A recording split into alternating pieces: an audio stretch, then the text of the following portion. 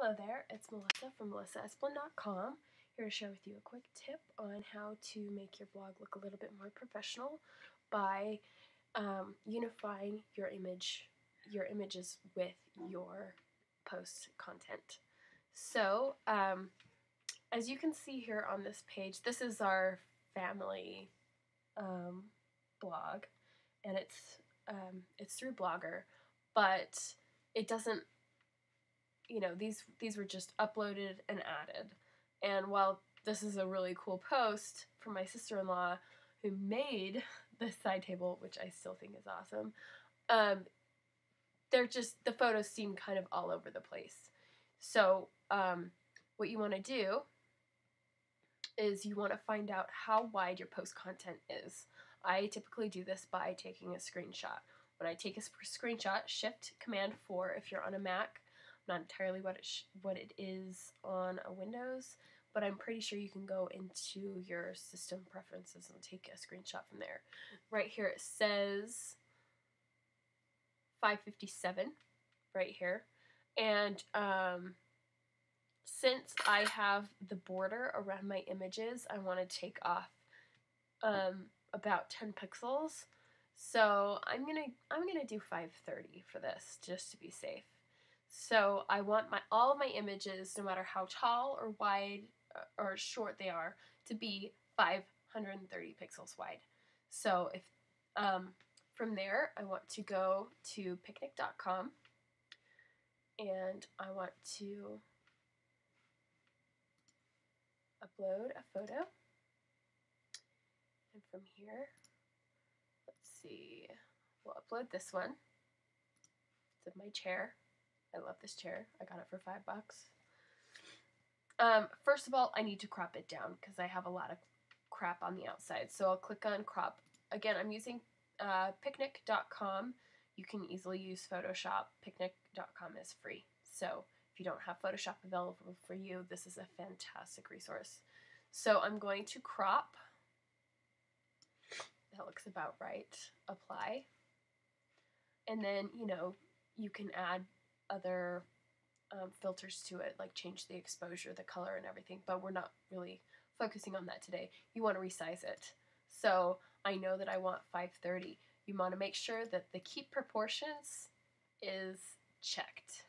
You don't want the aspect ratio to go crazy. So keep the proportion, and then this is in pixels, so I want 530. From here, click apply, and then save and share. So here I want to name my file. Best thing to do is to have a system when you're blogging for your photo names. I typically go the name, a short name of my blog, Isley, the category, home, and what it is, vintage chair. Since I've already saved this before, I'm going to do -1.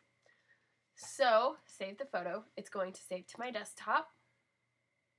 And then I'm going to go over to my Blogger, and I'm going to compose a post.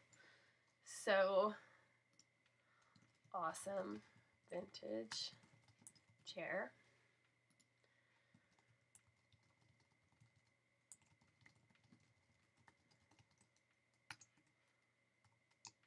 So, I've added my text. I want to add my photo. Choose files.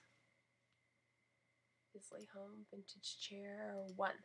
That's the one we want. Open it up. Add selected. I also, there we go. See, so here you can see that the size, you click on it, and the size is medium. It's not the original size. You want to have the original size. And then you also want to make sure, I like to have it justified left, and then, you can write some more. Where did my, oh, sweet. So now we're finished with the post. We want to publish it. We'll view the blog. So from here, see how this is, because you've got the thing, we've accommodated. It's a couple pixels off, but that's not really that big of a deal in the large scheme of things. So it's the same size, and it looks nice, and it's big, and it's, and it loads really quickly. So I suggest you do this with all of your posts.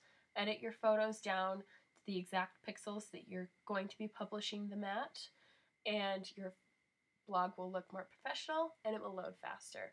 So thanks for reading melissaesplin.com. Please come back for more tutorials and general awesomeness. Take care.